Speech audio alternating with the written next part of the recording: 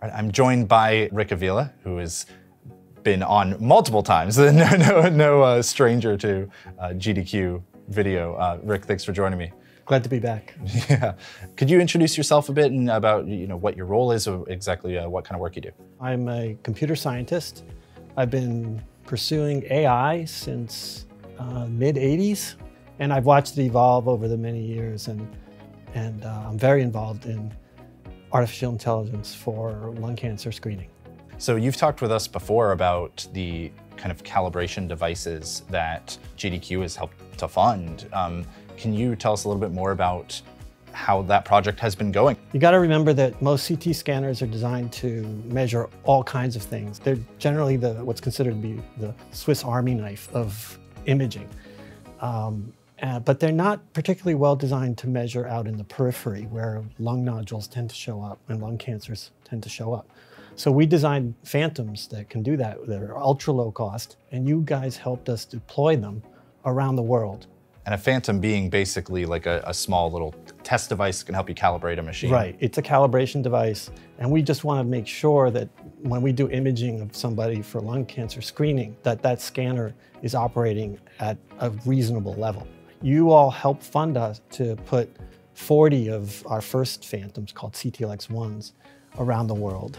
And then that was so successful that we also got some more funding to put a much larger, more involved phantom throughout Poland. And we've had just tremendous response from not just Poland, but countries around the world. You said you've been part of this workshop for 19 years since inception. Give me a ballpark of kind of what processing time would have been like for a scan trying to identify nodules and stuff back at the beginning, or if there even was such a possibility. So in around 2021, I was leading GE's AI. We deployed lung nodule AI, lung nodule detection around the world for testing. It took about, I think it was around 3 minutes.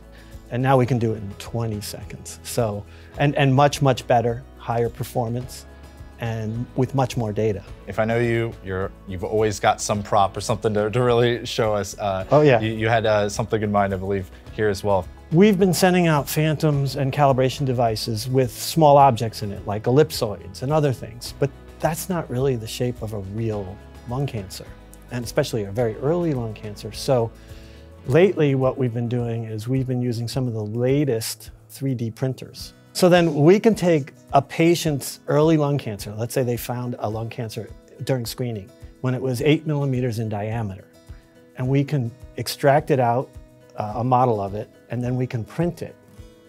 And like you see here, what we're doing is we're asking clinical sites all around the world to send us early lung cancers that are difficult to measure, and we're copying them. We're now sending them back out to the clinical sites and putting them in the phantoms and calibration devices I was telling you about. And we're asking them to image them and measure them. But this is now the first time we're using 3D printers to take early lung cancers. This is a very lucky person who had this lung cancer. It was removed at this size.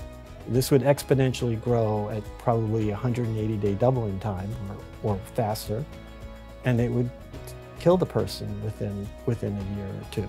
So we're able to take an image like this, turn it into a 3D print, and ship it around the world with hundreds of them sent to different locations around the world.